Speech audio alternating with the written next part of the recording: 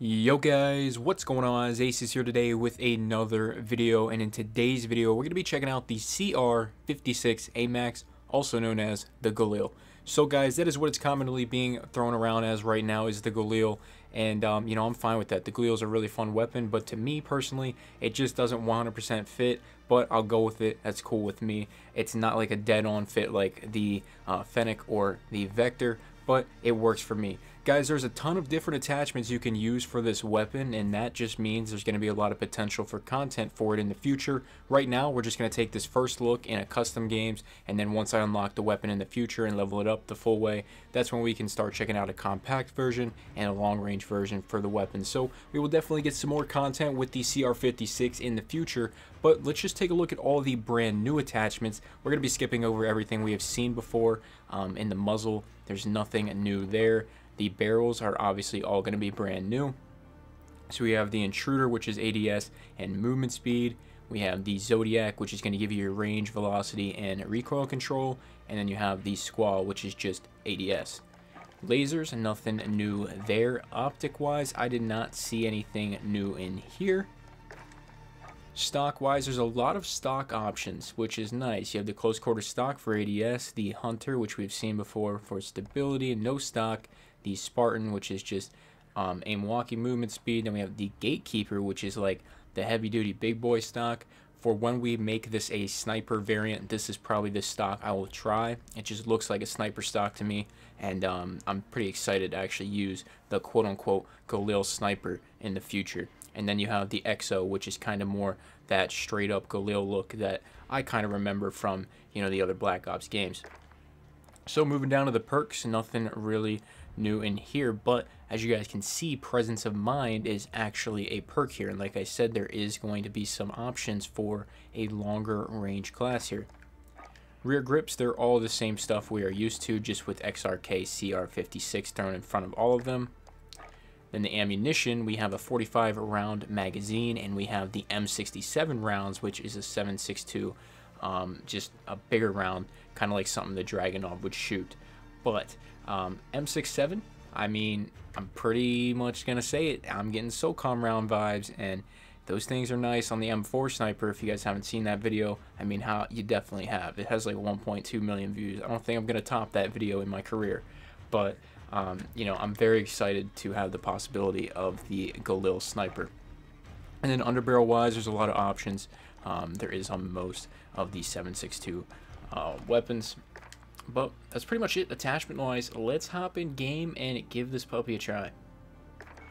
Alright guys, we are loading into the free-for-all against all of the bots. And yeah, I don't think it's going to be as good as the Vector, that's for sure. But I think it's going to be fun. It's going to be solid. But I'm definitely not expecting like the best gun in the game. Just ignore that quad feed we just got. It doesn't count. But it's going to be good. I know it's going to be good. Every new weapon that is in the game is going to be good.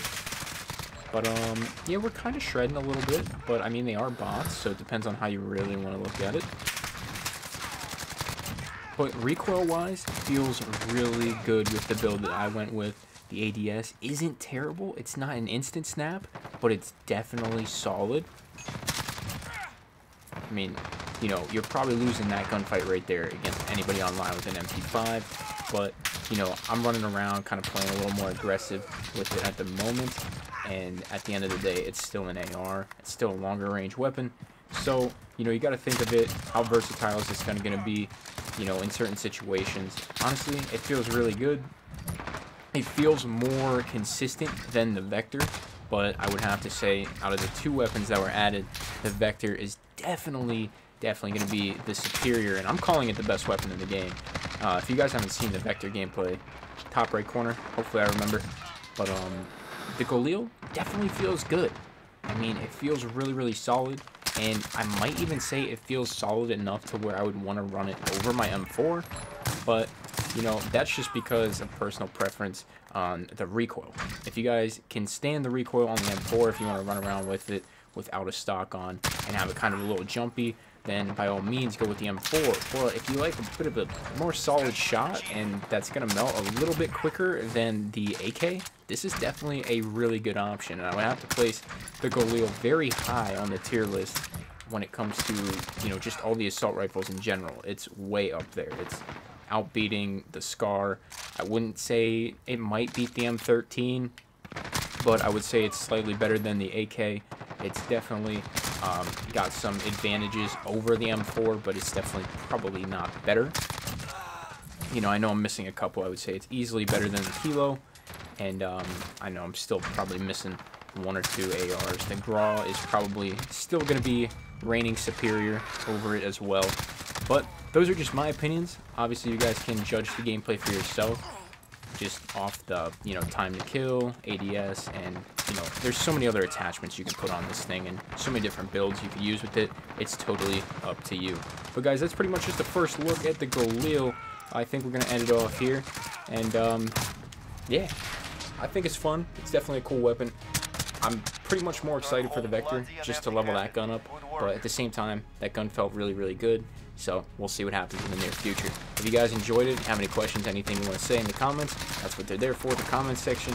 Be sure to leave a like on this video, subscribe if you're new around here. We're going to be uploading tons of Modern Warfare content over the next couple days, trying to get the rest of this Season 4 content wrapped up, and yeah, make sure you're checking out that membership option as well next to the subscription button. Thank you guys so much for watching this one, and I'm out.